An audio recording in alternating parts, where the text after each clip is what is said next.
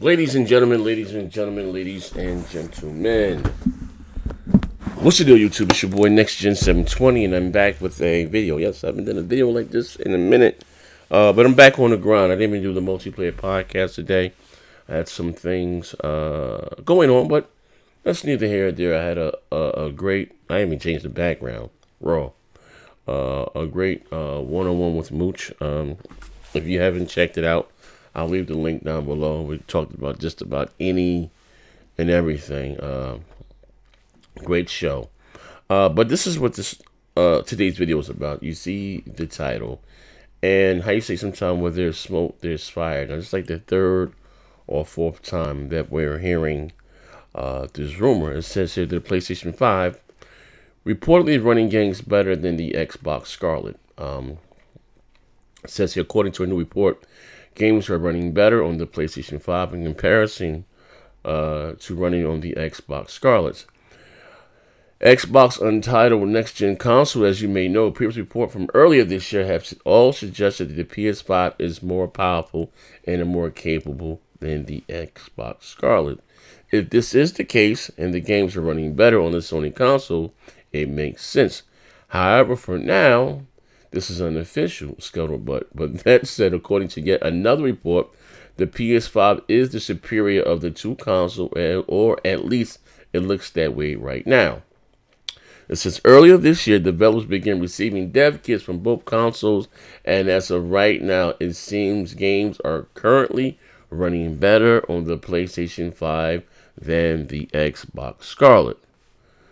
The report comes from a well-known, I guess, quote-unquote, industry insider. He also goes on to say that, according to the forum user, games are currently running and performing better on the PlayStation 5. However, it's unclear if this is simply due because of the power or the fact that the PS5 development hardware and software are currently in a more advanced state than the Xbox Scarlett, which can change. Saying basically what he's saying is that right now, for what they're, how you say, quote unquote, what the leaks or the industry insiders are saying, that the PS5 is further along in development. So even if, just say the Scarlett is slightly more powerful, or if it's not, Sony's dev kits are far along as far as coding, and right now the games are performing better on the PlayStation 5. That could change. Like I said, the dev kits and the hardware, like I said, still are not final. But this is not the first time that we're hearing, quote unquote, this rumor, that Sony's PlayStation 5 is slightly more powerful than Xbox Scarlett. Most likely Microsoft will try to make up some ground with software and DirectX 12 and yada, yada, yada, yada. But I've always said before, and I'm going to say this again, software would never beat hardware, you know what I mean? And the same thing all over again, at the start of this generation. Now, we already getting some forms of 4K, whether it's upscale dynamic 4K or 4K 60. Microsoft has already went out and said that the Xbox Scarlett is indeed 4 times more powerful than the Xbox Scarlett. But what they meant by that, they're talking about CPU wise and the memory bandwidth, the RAM, 4 times faster. So, so at a minimum, everything should be 60 frames per second. You look at Gears of War 5, beautiful looking game. They were able to get that game running at dynamic 4K with 60 frames a second. With those anemic, quote unquote, Jaguar core CPUs. And to me, like I said, going into next generation, I think every game should be 60 frames a second. You know what I mean? Just going forward. You know what I mean? But here's the thing. Again,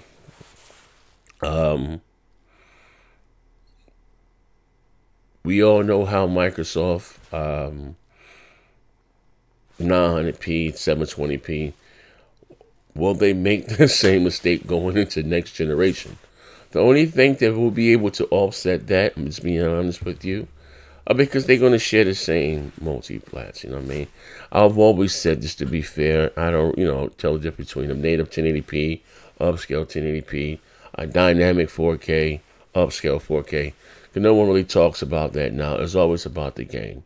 So if Microsoft is going to give up the power narrative, again, next generation, to me is a big mistake. But more important than that, they need to have the games. They need to come out there and get a pounce on Sony with far as in terms of the games. You know what I mean? Like you said, you know what I mean? When Sony lost the power narrative between the X and the Pro, boom, they start dropping out those AAA bangers. And if Microsoft is not going to have the power narrative going into next generation, they need to be there, start of the generation with their big guns, and they have to, be amazing. I'm not talking about Sea of Thieves and stuff like that. You need something outside of Gears, Forza, and Halo, you know what I mean, to woe back the audience, you know what I mean? But, damn, it's heating up already. And so far, like I said, with there's smoke, there's fire. This is like the 5th or 6th article that it came out that said, again, that the PlayStation 5 is more capable than the Xbox Scarlett. How do you guys feel about that? For some of you Xbox guys that are maybe still, sitting on the fence, me, myself, I'm going to get both consoles. I'm going to buy, again, most likely the bulk of my multiplats on the PlayStation, unless I get something free. And I hope crossplay is mandatory, so it won't even matter. But for our shooters, I do prefer the... See, I got a leak control here, too. You know what I mean? I got a few leaks. But I do prefer that controller for shooters. But everything else, like I said, going forward, my multiplats will be on the PlayStation 5. But it just feels like... And listen, let's be clear this, right? That's what I was saying also. Like, I'm not taking a dig or a shot at any of those guys that do these pro Xbox podcasts or talking more about the text and ray tracing. And I said then that they're worried about the wrong stuff. It's always about the games. Because even when they both come out or whatever, they're going to be about right here. And one may be 10% more powerful. Like you guys are arguing about nothing. It's about the games. You know what I mean? Fact. Forget anything else. Who got hardcore ray tracing, software ray tracing? It's about the games. And till to this day, Microsoft has yet to show the games. They acquired all these studios. It's about the games. And what about this? And another thing. What if, say, Microsoft we'll have the more powerful console. But they talk about no console left behind. So they got a code from PC to the Scarlett to the X to the S to the SAD to the, you know what I mean? Well, Sony, I'm not saying Sony's not going to do any cross-gen development, but at a time when Sony's going to pull the line and they're just going to develop for the PlayStation 5, so they're going to be looking crazy again. How you say, I got the world's more powerful console, but look at God of War compared to Sea of Thieves or Crackdown 3.